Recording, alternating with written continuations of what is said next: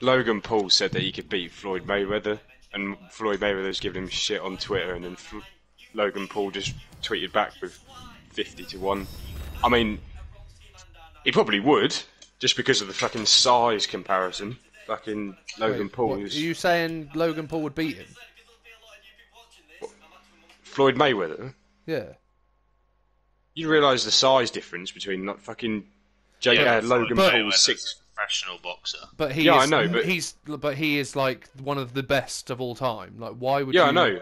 No, I'm just saying, Floyd like... Mayweather would wipe the floor with that cunt. Yeah, I know Floyd Hasn't Mayweather's Logan Paul the best... been doing boxing with fucking headgear on? No, he's had a professional fight. I don't like the cunt. I'm not saying... Like, I'm not being a fan over him. I mean, Tom, he's just... No, he's not. He wouldn't. All I was saying, let me say it, is fucking Logan Paul's 6'4", built like an absolute animal, and fucking Mayweather's like 5'6". Yeah, he's obviously. I reckon Floyd Mayweather would probably fucking give Anthony Joshua a fucking run for his money. Floyd Mayweather is Not probably the best boxer ever. Bluntly, you don't get that record for nothing, mate. Yeah, I know. Yeah, he is the best boxer. Don't get me wrong. I know he But spent a lot you're of saying his someone time. as stupid as Logan Paul would beat him? No, but it literally, I'm not. I didn't say he'd beat him. Yes, you But it'd be did. like You a literally one-punch said, "Oh, he thing. would. He would beat him because of the size No, difference." That's what You you didn't let said, me Tom. finish. You started talking. No. You said that.